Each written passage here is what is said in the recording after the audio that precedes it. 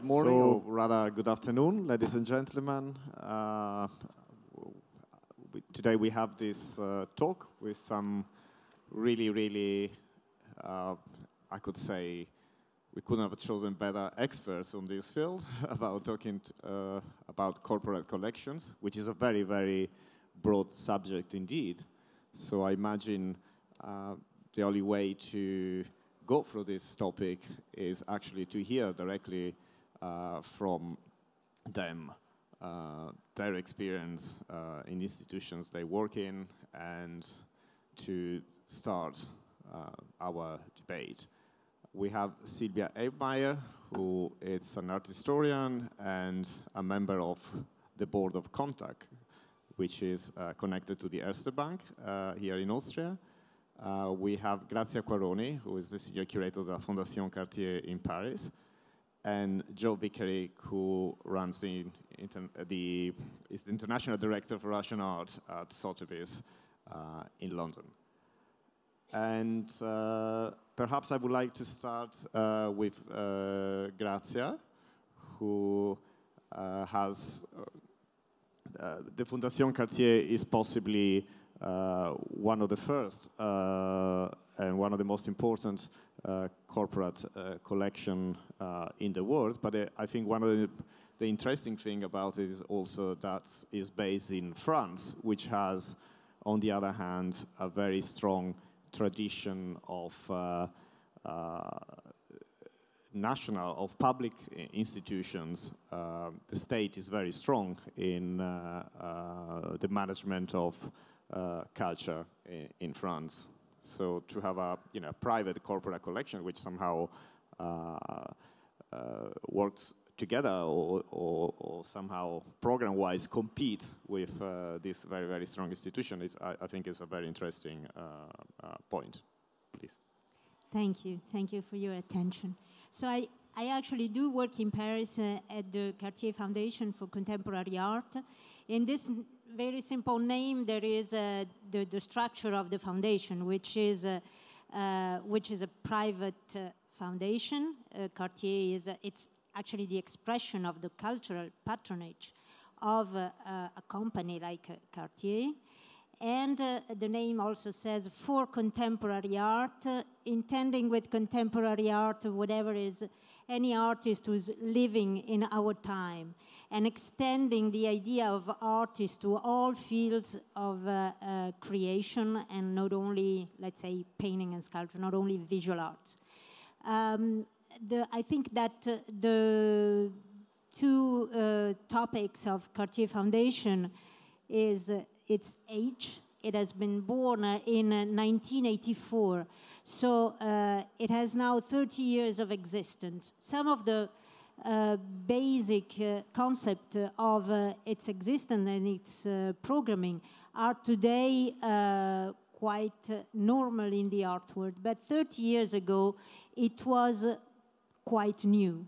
It was the idea for a company to have a long-term engagement in contemporary creation with a dedicated space, independent from the company space, a dedicated collection and a programming and a staff, which was not coming from the company but from the art world. And the idea of betting on the programming of contemporary art exhibitions and collecting in the same time, it was the affirmation of wanting a long-term project. 30 years later, we can say that it was a winning program, and it had a real influence, let's say, into the overview of the museums in Paris. So, shall we start with some of the images? This is the building built by Jean Nouvel in the Montparnasse area, and I think it's important just to say that Cartier wanted to have a landmark in terms of architecture, and we know how classic architecture is important and and is overwhelming in Paris. So breaking the perspective of the Boulevard Raspail with a new building, it was already the first sign of contemporary art coming up. Let's say that the collection today, since we're talking about a corporate collection, counts, let's say, 1,400 different works, any kind, painting, sculpture, photography, but also popular art, also new media, and for about 400 artists. This collection is strictly linked and built up out of the program of contemporary art exhibitions. So the Cartier Foundation is a private foundation with a very strong public vocation. It has been made for a large public, for a very wide public, and it has a place in the list of Parisian museums. As Mr. Codognato said, the patrimoine, the public institutions are extremely strong in France, and I must say that private foundations are not the counterpoint, but they are complementary, and I think that both public and private answer to the needs of the artists today. When I say that the collection is very linked to the programming, is that there's no fund for the collection. There's not a group of work that we do exhibit in the exhibition spaces, but it's in the other way around. We make a program, and out of each exhibition, there is new works, new commissions coming up for the collection. So that means that the collection is something living.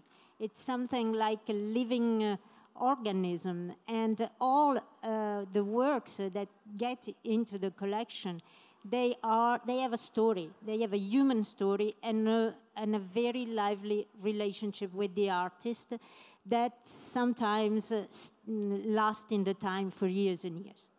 Just to give you some example, this is the current exhibition, which is called Beauty Congo, and it's about the scene, artistic scene in Kinshasa, with a guest curator, André Magnan. And from here, from painting to sculpture to comics and music, theater and fashion, it's the whole scene of Kinshasa that comes into the Cartier Foundation and into Paris. And out of this exhibition, a group of work will get into the collection. From a few years ago, an exhibition called Native Land, having as a guest curator the philosopher Paul Virilio, gave birth to a big amount of collaboration. And here you see Exit, a work by Diller and Scofidio, who worked, they are architects, they worked with graphic designers, they worked with a lot of university institutes, they worked on database. It's a work which has to do with new media, and with the 6 topics, the most important one about migration, about financing, about deforestation, about ecological and environmental matters. We are totally into the actuality today, 8 years later, but this work is a work that got into the collection and needs to be updated, needs to present the work as it is, the world as it is today, now. So we are in the process of updating this work, which is a sort of map of the world designed by the data themselves, and introduce to the Parisian public again this work. So we go with the collection of the Cartier Foundation into, let's say, new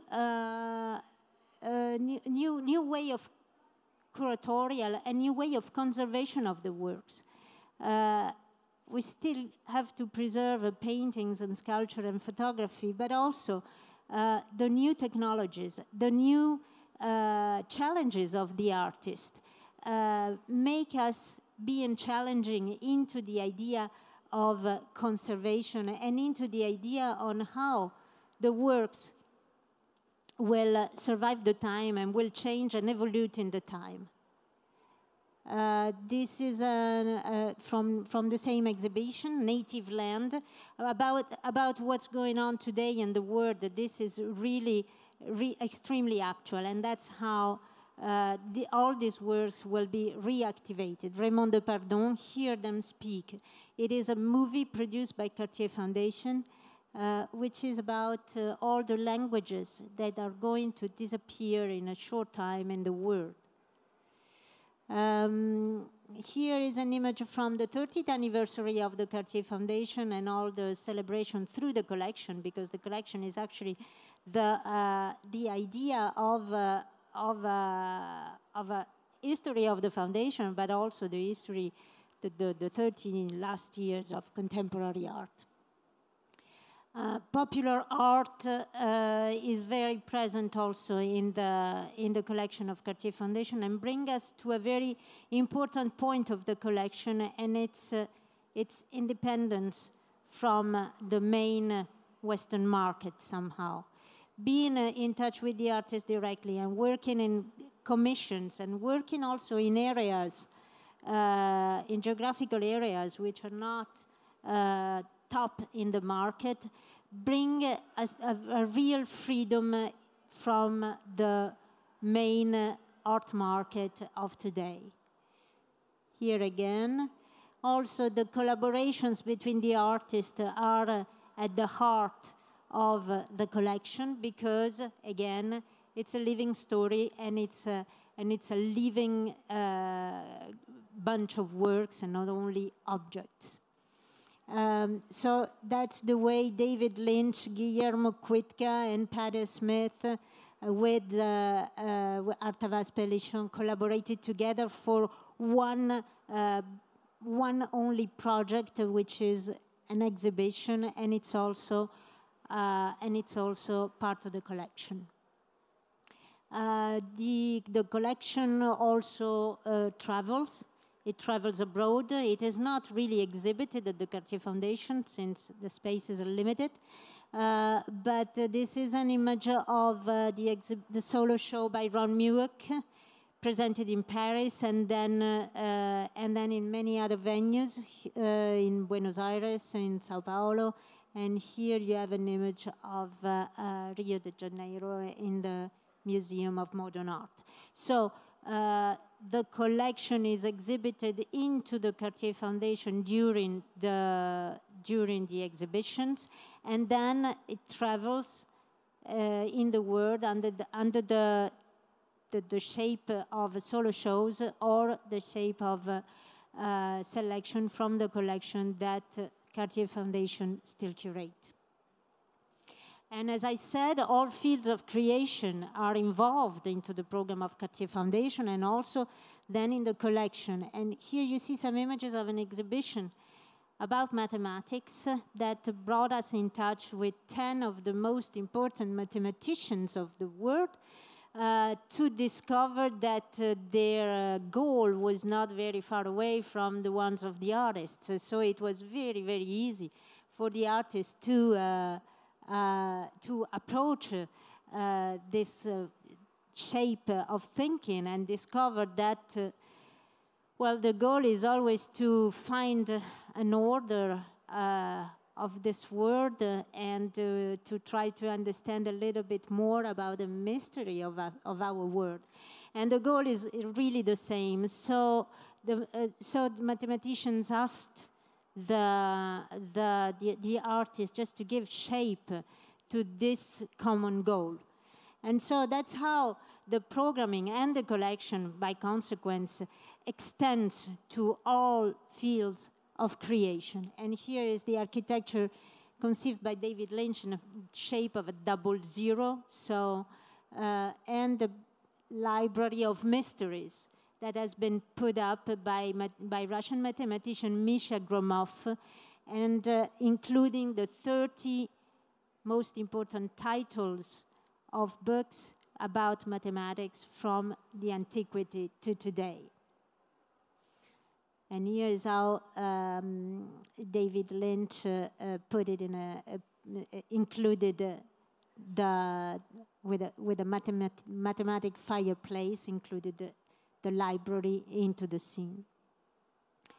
Comics with Moebius have been also one topic of the programming, and it's now a very important acquisition in the collection. Takeshi Kitano was very well known to be a filmmaker and not an artist. We discovered that he could make a lot of different creation, and actually this is an example of an exhibition that did not exist before it has been put up. So everything has been commissioned. And about solo shows, it goes from photography, special commission to William Eggleston, American photographer, to make a new series about Paris. With the piano we put in the show for his comfort. He likes a lot to play piano, so it was just there for him to, it had no function for the public, but just for the artist. And this is a solo show by Patti Smith, so again, extending the idea of creativity and idea of exhibitions to music and to rock and roll. So David Lynch is also very well known as a filmmaker. This is just to give an idea on how we conceive the idea of contemporary art. When we say Cartier Foundation for contemporary art, it's all this that it's included, and it's all this that comes naturally as a process into the collection. Thank you. Thank you. That was brilliant. Thank you. And Silvia, we were sort of talking just before starting the conversation, and I think one of the most striking things about the Erste Bank as a collector is that is focus on Central and Eastern Europe, which I imagine is also the area of influence of the company itself. Would you like to tell us something about this focus and this? Yes, thank you. Thank you. This is working? It's working. Yes, so at first, thank you for the invitation. And I would like to say at the beginning, I am substituting Katrin Romberg, who has been the head of the collection since 2 years. She's in Warsaw. It's not by chance. I would say that she is at the opening of the show of Julius Koller. That's the reason. Julius Koller is an important artist from Slovakia who is one of the main figures from the collection from the very beginning. The story, and I'm also substituting Franz Karl Brüller, who is the head of Erste Foundation. I will talk then about the relation between the collection and the foundation. KONTAKT, I mentioned Julius Koller. KONTAKT, the name of the collection, comes from Julius Koller from the 60s, from the 1960s, when KONTAKT, written in German with Ks, with 2 Ks, was a sort of metaphor for also the need and the conceptual idea of contact with, of course, the other part on the other side of the Iron Curtain.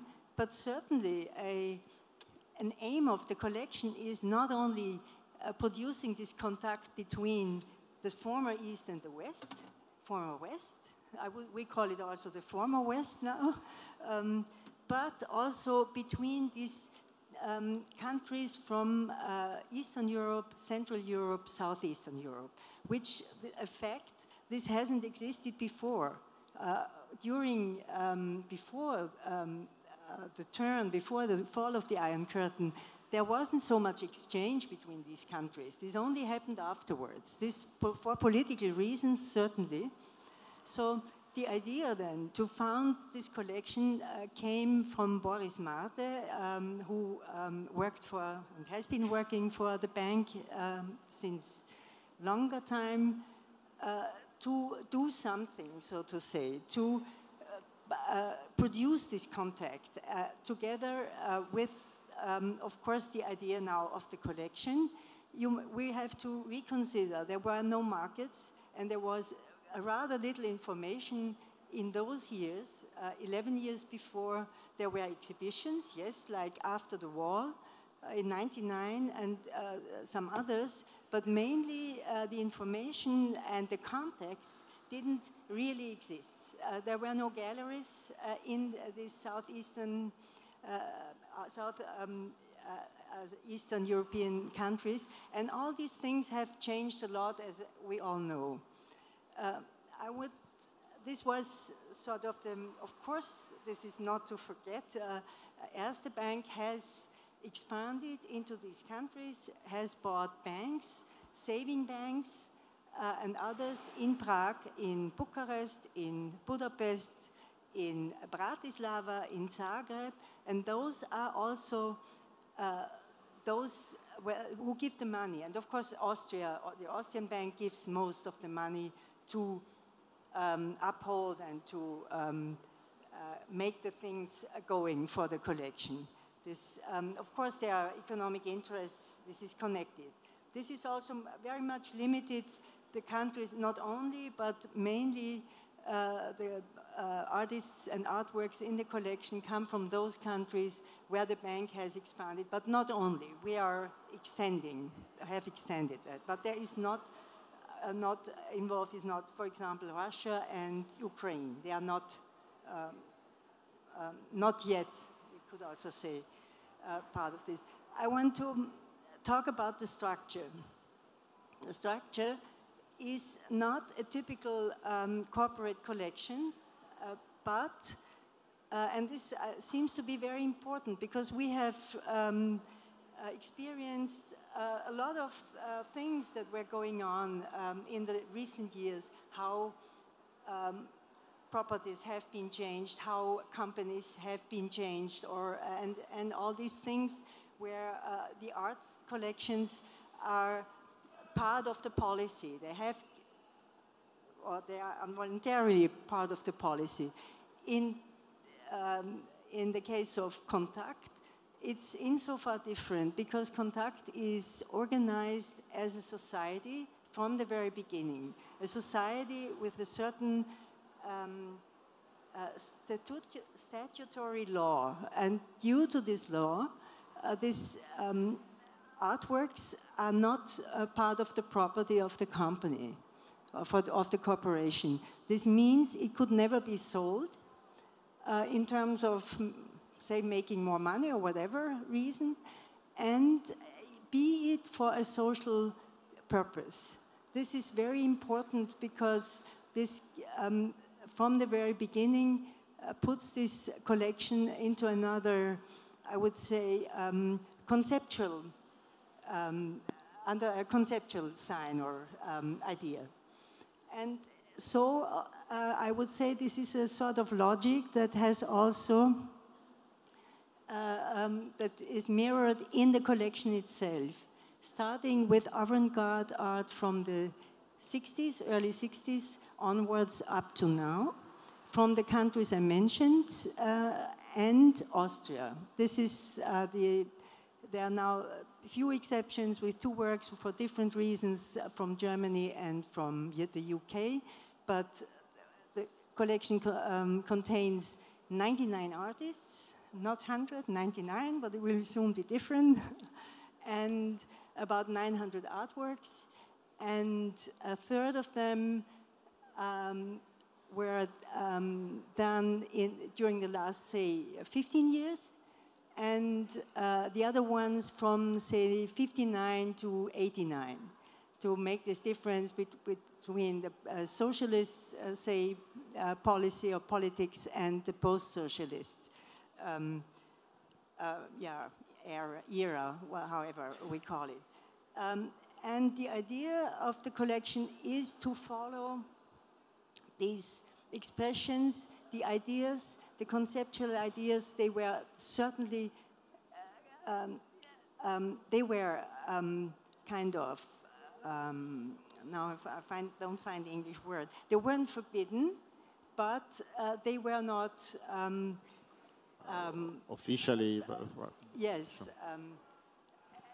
Sure. As I said before, there were no artists, but there was no art market for the artists. There was no support from the state, but of course artists organized themselves in very different ways, and this maybe is also an important part of the idea of this collection, which is always and has been from the very beginning the idea to do scientific research. It's never only the idea of collecting and assembling works and so on, but to foster and propose scientific research which has been done through the years, and to support specific projects then in the course of the whole developments. I want to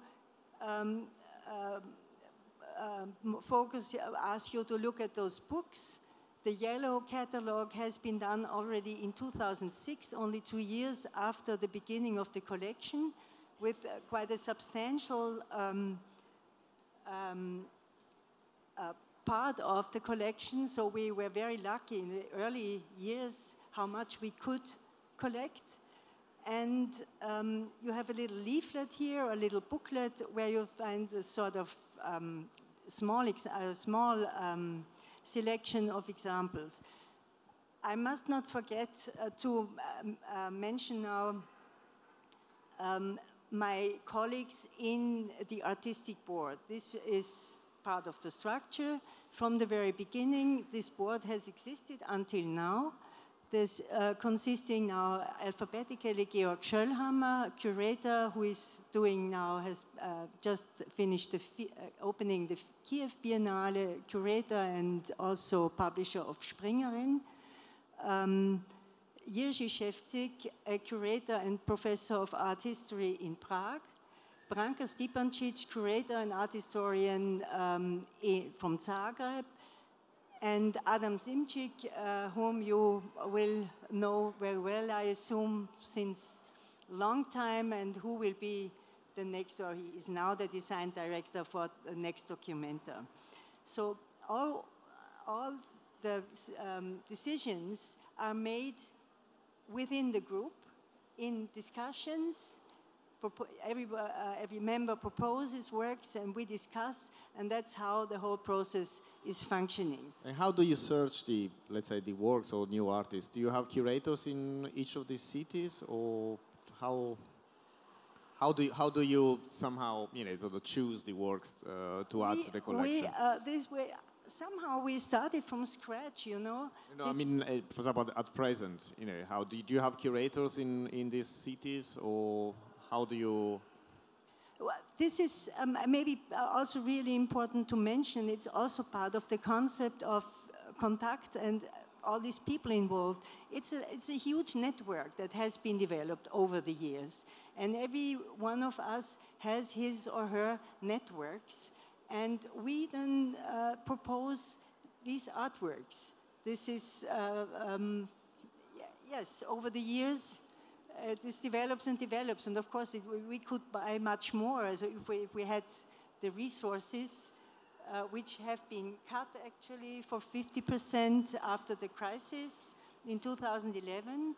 But another thing I have to mention, and quickly, since 2012, Erste Foundation has joined this society, is part of, so to say, part of this collection idea, and Erste Foundation is supporting monographic publications on specific artists, and this an example you find here as well. That's and also not only in connection with the collection, but also in terms of other projects these artists are involved or need the money.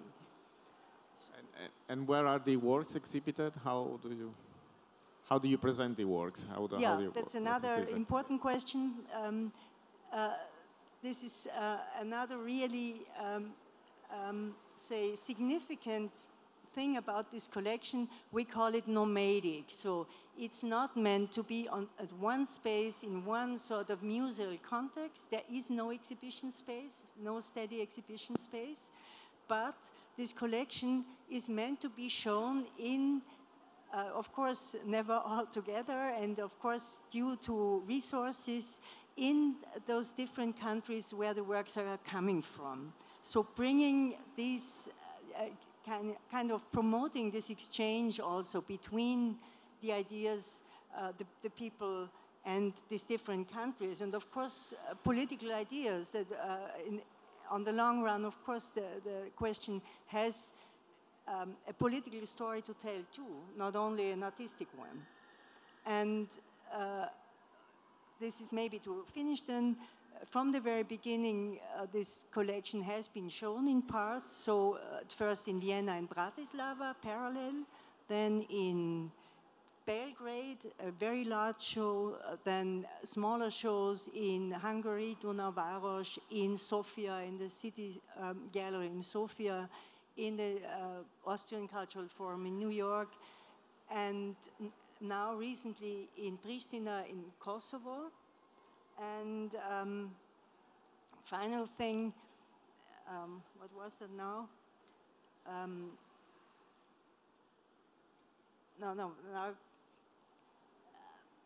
No, I think this is what I wanted to say about the different ways of showing. Yes, of course, no, I have it again. Of course, there are a lot, and really a lot of loans all over the world. So the collection is steadily asked for loans, and this is being done all the time.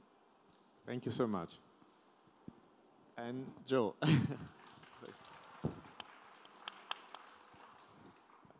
For very obvious historical reasons, Russia, set up a corporation much more recently than most other countries. How, let's say the new economy that was sort of took place after the fall of the Iron Curtain, and the art collecting went together. Yes.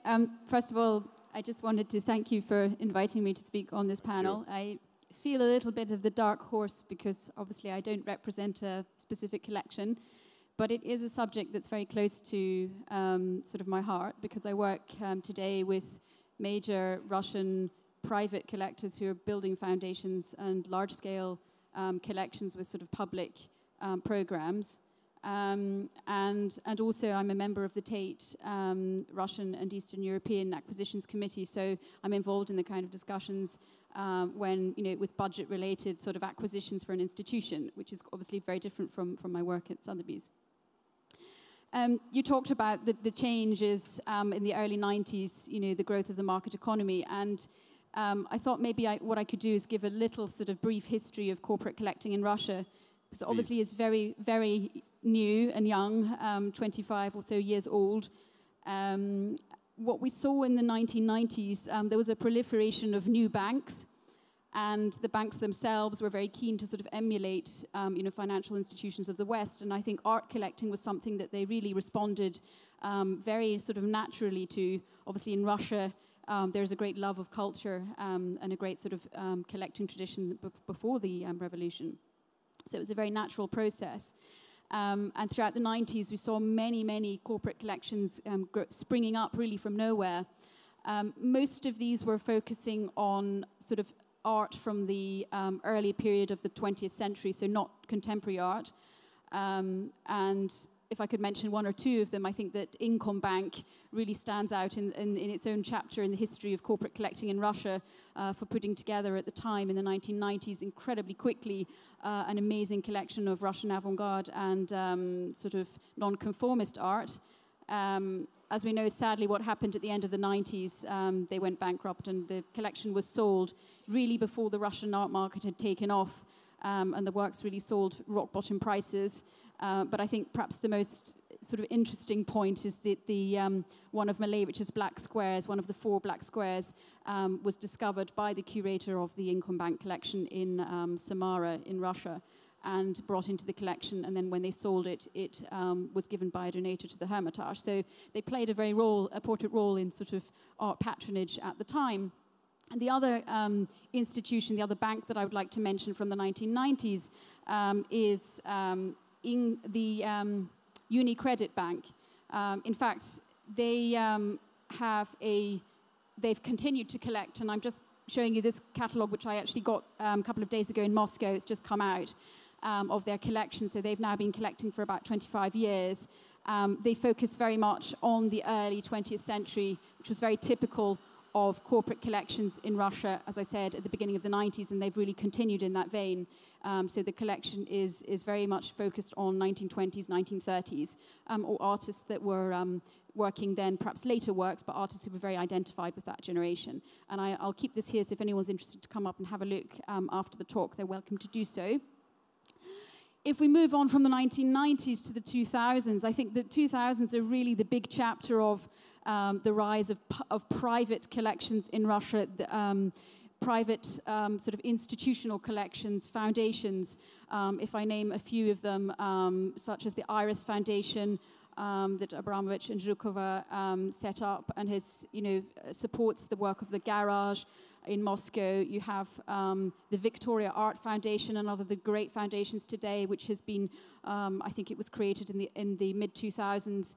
And these kind of institutions are really playing a role which is very similar to the kind of role that you see in corporate collections in the West, particularly in Germany and Austria, where there is this huge tradition of corporate art patronage. And I think we see those private initiatives kind of playing those roles. And obviously, if you look in general in history, some of the greatest collections, public collections in the world today were put together as private collections initially. So in a way, I think what they're doing is very interesting, and it'll be interesting to see what sort of future legacy they leave.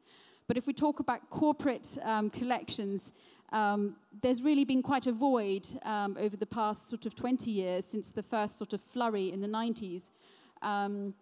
But there is one wonderful example, which is the Gazprombank collection, and I wanted really to dedicate the rest of my the time that I have here today to talk about that collection on behalf of Maria Sitnina, who is here today, the corporate curator of that collection.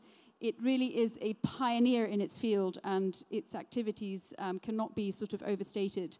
It is a collection which was set up only three years ago, and it has the specific sort of task. It set itself the task of representing contemporary art in Russia from the 1990s onwards. And this is really no small feat, because as some of you who are very familiar with the art situation in Russia will know, contemporary art is, it needs more patronage. It's something which is not supported widely enough. So I think what Gazprombank is doing today is really incredibly important for young artists. The collection sort of takes its focus on what I would say 2 sort of main areas. One is a sort of continuation of the sort of conceptual dialogues which we see going back to the sort of 1960s and 70s with Kabakov and the Moscow conceptualists, and we see a sort of continuation of those dialogues in contemporary art practice today, and I think one part of the collection sort of represents that.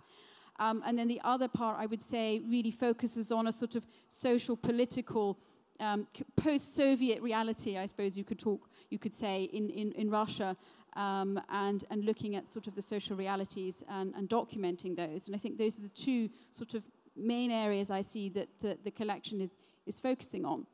I thought it might be good to have a look at some of the highlights from the collection that I picked out. I mean, there are many. These are ones that I just selected.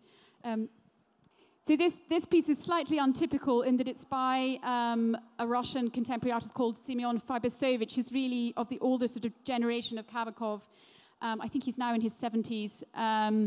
But he came back to painting after quite a sort of hiatus for many, many years. He stopped working, but he's come back. And the last sort of 5 or 6 years, he's been incredibly prolific.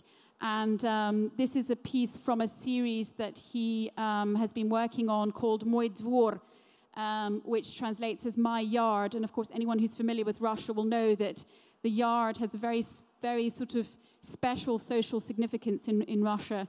You know, most sort of apartment buildings in the cities are built around yards, and all the sort of socializing, local socializing takes place in the yard, where, you know, most of the children play and old people sit and chat, and we don't really have anything like that in London, but you may do here in Austria, I'm not sure, but it's a big thing in Russia. And so this is the artist's yard. This is, he paints very much his own environment and his own sort of the urban landscape around him. And I think what's nice here is that the landscape becomes an extension of the artist himself. He has this very warm rapport with what's happening in his own yard. And I think this is just a very, very nice example. And a couple of works I wanted to show by Olga Chernyshova. She's really one of sort of Russia's rising stars today. She's really exhibiting very widely on the international scene, and it's great to see some works by her in the Gazprombank collection. These are from a series that she did based on a video work. She works mainly in video, but also does some sort of work on drawing. And these are called Reflections, from a series called Reflections. Basically documenting the experience of walking through the Russian museum and sort of witnessing visitors looking at the art and how they're responding to the art, and this sort of, you know, looking at this sort of juxtaposition of the old and the new, and how we as people consume art when we go into a museum. And you can see here the sort of shadow of a sculpture, marble bust behind this lady who's obviously one of the visitors. And this piece here is very different. I think, as I was saying, that the collection represents a sort of continuation of the conceptual art trends that we saw in Moscow in the sort of 70s and 80s. And this is a major acquisition for the collection by Yuri Albert, who's a prize-winning contemporary Russian artist. He won the Kandinsky Prize, I think it was 2 years ago. And this piece is called Self-Portrait of a Blind Artist. And what I find quite witty here and quite amusing is that the work consists of, I think, about 80 panels done in Braille, which describe paintings by Van Gogh that he described in his letters to his brother. So very, very sort of thought-provoking and very typical hallmarks of conceptual art. This piece is one of the videos in the collection. The collection is very strong, particularly on works by female artists, particularly the video section of the collection. And this is by Yelena Kovilina, who is probably one of Russia's most celebrated performance artists today. And this is a video of a performance that she created called Equality, Égalité. She uses the French title. And really, this is a piece which I think we can all relate to, not just it doesn't just address Russian society, but also equally all societies. I think particularly in Europe, we have this kind of golden dream of this utopian feeling of equality, which actually just doesn't exist. And what the artist has done here is she's created this sense that there's a full sense of equality in the height of these people who've taken part in this performance. They are all standing on stools which are of different heights, so that they can, when they all stand together in a line, it looks as though they're all the same height, but in fact it belies the reality of everybody is different. We're all individuals. We're all some are taller, some are smaller, and of course that is a symbol for various different layers of society that we all belong to. This is another work by a female artist called Taus Makacheva, who's Russian, but she's very associated with Dagestan because she's from Caucasian heritage. This is Gamsutl. It's a video work that she did in a place of great sort of archaeological, historical value. It's a mountain settlement in Dagestan, which is basically falling into ruin. A beautiful, absolutely stunning place, which is completely abandoned. and not looked after at all. But she did this performance here where she, oops, sorry, I've gone too far. She has a dancer dressed in black who basically moves throughout the space, recreating the sort of movements that warriors, that citizens of this particular settlement would have had, you know, centuries ago, trying to sort of, I suppose, in a way, mine the past and looking at the sort of echo, the historical echoes left in this abandoned, you know, village settlement. And this is a photograph by Yuri Palman. Just wanted very briefly to look at. You know, he is an architectural photographer. This is from a series called North Chertanova, which is a region I've never actually had the pleasure of visiting in Moscow, but it was one of the micro-rayons which were built up from the 1950s. I think this dated from the 1970s. Enormous regions of prefabricated housing that was built in the Soviet Union, and which the majority, I think 90% of the population lived in. And what I find quite interesting today is that Yuri is looking both at the sort of historical legacy of these particular regions, but also how they're changing in these days of capitalism, where, in fact, sadly, one might imagine that there might be some more imaginative housing built up, but in fact, that's not the case.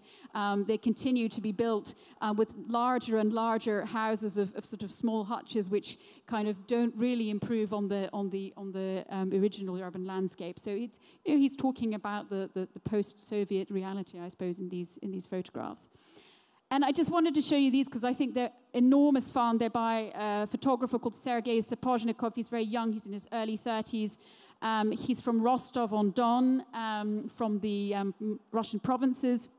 And this is an area where they really suffer in the sort of post-industrial times, because you can imagine there's great wastelands where there's lots of rubbish and detritus from the old industrial era, which has just been left and abandoned and looks absolutely horrendous. But what he's done is he's making something beautiful out of this rubbish that's been discarded. And he sort of finds all these machines and bits of wood, and he builds them into these huge constructions which look kind of baroque and rather grandiose.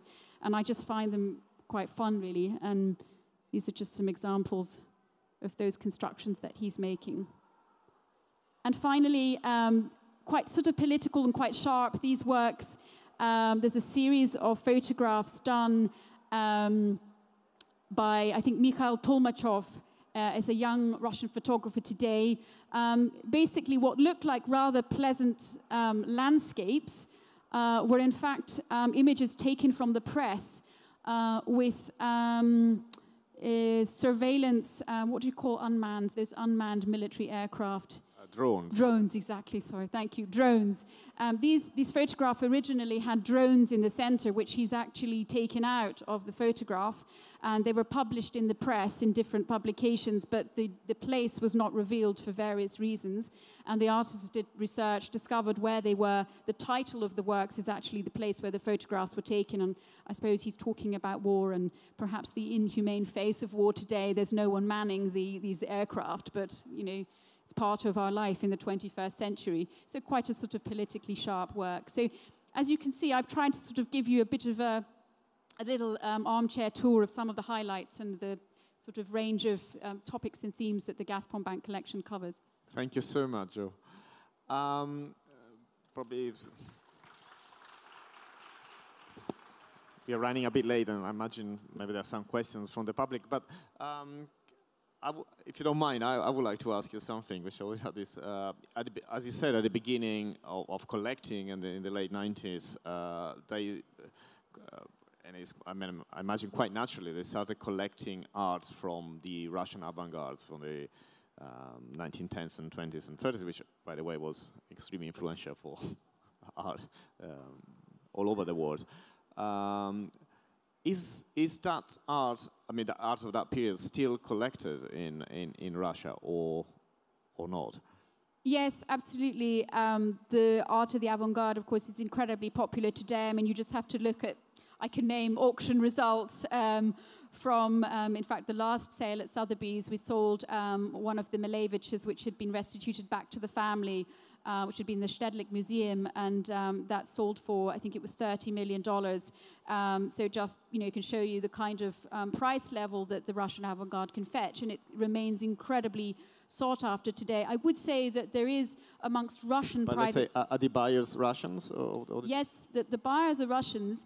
Having said that, I would say that there is a taste, quite a conservative taste in a way, and many of the private Russian collectors today are looking at figurative art, particularly from the first years of the 20th century, so sort of modernist paintings, and they have more of a preference for that, ironically, than perhaps avant-garde, abstract avant-garde. Really, thank you so much. Pleasure, it was really great and illuminating. Thank